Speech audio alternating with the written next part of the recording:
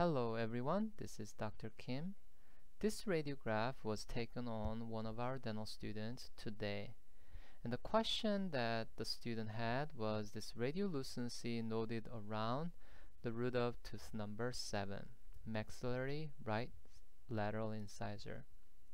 So if you were to look at the root, we see that there is a radiolucency involving much of this root of number 7.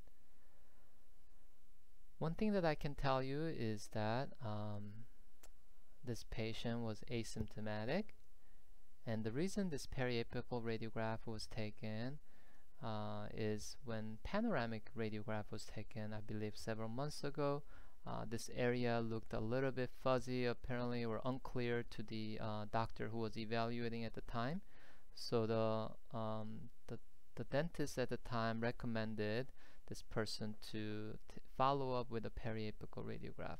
So that's what we have today, and based on the provided information and the radiographic appearance, as well as the knowledge that you know, what would be your answer assessment for this radiolucent appearance?